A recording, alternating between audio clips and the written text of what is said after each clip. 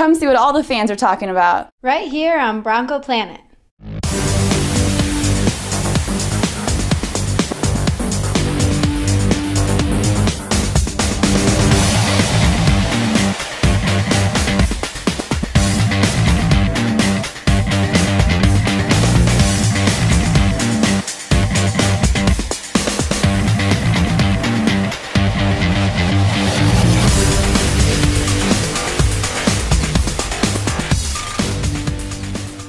Howdy there, folks. Shad, we got Chris with us right here on Bronco Planet. Broncos at a smooth 4-3. Chris, good things are happening, but we're not even going Broncos right away.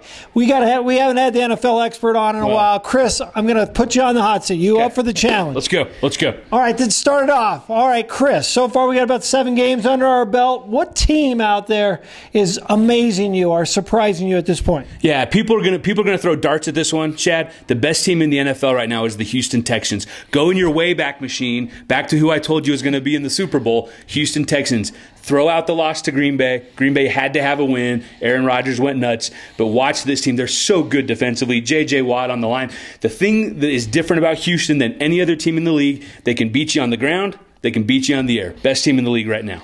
And happy to have Arian Foster on my fantasy team. He gets a few points for you. But no, I agree. I don't know. I wonder, though, Matt Swab later on in the season, is he a guy that's going to come through for you? That's my only question about Houston. Sure. And he last year he got hurt late in the year. They had to go to T.J. Yates, and that's if there's an unknown on that offensive side of the ball, it's at that quarterback position. All right, rolling around. How about the biggest train wreck? There's a few out there, but you got to pick the #1 train wreck in the NFL. Sure. This is actually a tie at the top of the list, and this is a Hurricane Sandy sized train wreck, and it can't go. You got to start. That's pretty bad. With the New York Jets. Yeah. Right. This thing has just been an absolute grease fire, and with Rex Ryan at the helm, I love watching it. I love every Sunday. Mark Sanchez going, I don't know. I don't know. And Rex going, I guarantee that we'll win the Super Bowl. And Tebow going, I don't know. I wish I played more. I love watching it. There's nothing better. And they're horrible. Now here's the great thing that the team they tie with, which will make Bronco fans feel good, is the Chiefs. Let me tell you, here's how you know when your team is bad.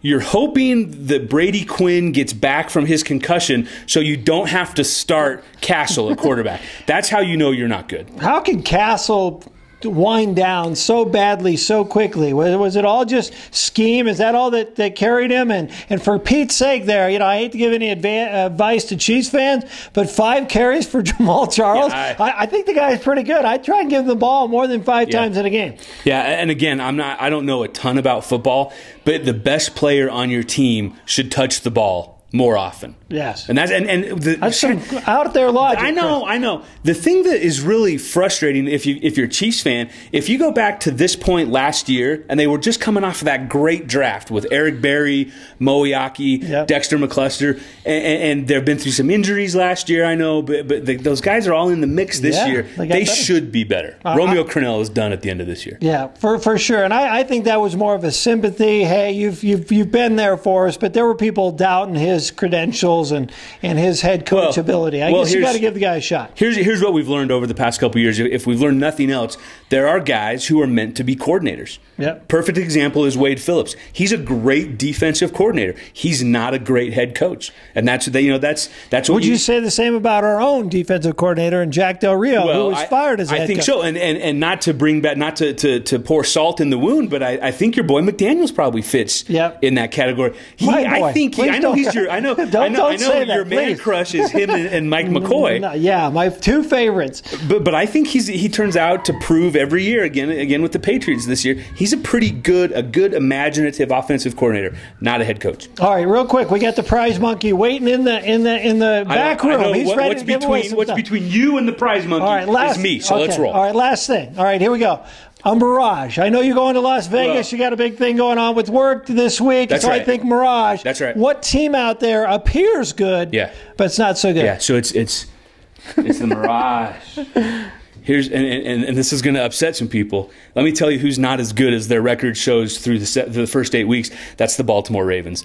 This team is getting old, and this team is getting slow. in a hurry. Yeah. Flacco, guys were ready to bronze him and put him in Canton last year after a near miss. Including himself. He thinks he belongs there. That is one proud quarterback. I think I'm the greatest analyst on Bronco Planet. Yeah, I think I'm elite. Why wouldn't I? Well, look who you may be. You gotta look at who you're going against. Here's what's interesting is you talk about the Jamal Charles things. How Ray Rice doesn't have 25 touches a game, I'll never understand. And the thing that is frustrating on that offensive side of the ball is they will have games where Dennis Pitta and Torrey Smith look like world beaters, and then they'll have games the next week where there's 2 catches between them. That team is not nearly as good as the record is through 8 games. And here's what happens. You lose defense. I mean, look at the Bears. I mean, Jay Cutler, in your honor, I got the crybaby shirt on. That guy is terrible. He continues to be terrible. But that defense has allowed like 100 points all season long. The Bears' defense is outscoring my entire fantasy football team this year. Well, that happens to do with your lovely draft choices. All right, well, anyway, we cannot hold it back anymore. Appreciate you being on. We're going to come back and talk Broncos, but you know what it's time for, Chris. Prize Monkey. Prize Monkey, that monkey's funky. I got to love the Prize Monkey. Well, he does what he does. Best part of my week, every week. All right, so it's really simple on how you win the Prize Monkey prize this week, all right? During our last show, Danny and I broke down the last Bronco win, a pretty impressive performance by Peyton Manning. We had a current Denver Bronco kick off that show and one wrap it up. All you got to do is go to Bronco Planet at yahoo.com and comment and just tell us who was the Bronco who kicked it off, who finished it off. Perfect. Pretty simple. Perfect. All right? And then you are going to win, you're going to like this, a Jake Plummer Bronco jersey. Old school. Nothing wrong with that. Nothing Jake wrong. The Snake. And maybe even his jersey. We don't even know. One of the great Rose Bowl performances of all time when he was at Arizona State. Great guy. Kids, look it up. All right, so let's talk a little bit Denver Broncos. This is why we're here anyway. We got Cincinnati, who's not done real good. Is Ickey Woods still on that team? I'm not even sure. But what's the deal? Is this anything that Bronco fans got to worry about? It's a way early game. Are we too high right now? Not paying attention? No. Nothing to worry about. No, this is here's the difference. I think, Shad, when Peyton Manning is in charge of your team, I don't think you have that trap game. I don't think you have that letdown game because he is such a professional. If there's anything to worry about, it's A.J. Green on the other side of the ball, who I think by the end of this year replaces Calvin Johnson as the premier wide receiver in the league. He may pass him this year. I mean, poor Calvin Johnson getting triple teamed or something. 1 touchdown all season. Oh, I know. Trust me, I spent a first-round pick on him. Quite a story there. But, that's not going to be held down for too long. But anyway, all right. So their defense, middle of the road. I mean, who's going to have a bit predictive for me, Chris? You've done such a good job. You picked out Houston. You told every viewer here that Detroit was going to suck, despite what people said this year. And they're at the bottom of their division. Who is going to score and have the biggest impact? You can't say Peyton Manning on this game against Cincinnati. Here's what I think we're going to see. I think Brandon Stokely gets in the end zone one time. Willis McGahee, he's going to get in the end zone one time.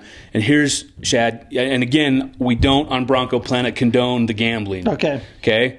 But kids, if you want to just look away for a little bit, grown-ups, there'll be a special teams touchdown in this game by the Broncos. Special teams. Or a return. Nice. Let me say a return. Could be a fumble, could be an interception, could be a kick return. All right. Well, we will. Here's what I do. Here's what I do. How do you do that? I'm trying to figure it out. Folks at home to have money. I know Christmas is coming. Yep. I want the kids to have a Christmas. We're in it for the kids.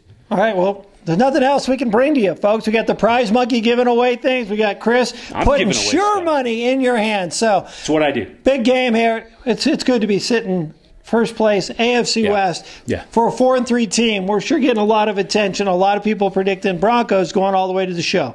Well, it's at 4-3. You're exactly right. The AFC, I think what we've seen is a 3-team race, and it's the Texans out by a nose with Denver and Pittsburgh. And I think anybody that's watched football the last couple of weeks, it's a 3-team race now in the AFC. All right. Is it too early, Chris, to book some tickets there in New Orleans? Is it time to get to our hotel? No. Not yet. No, it's never too early. All right, guys. Great seeing you. You know where to catch us. Facebook, right there, BroncoPlanet.com, Twitter. We're everywhere. Go look at your billboard. We may be there. Who knows? All right, guys. Prize Monkey.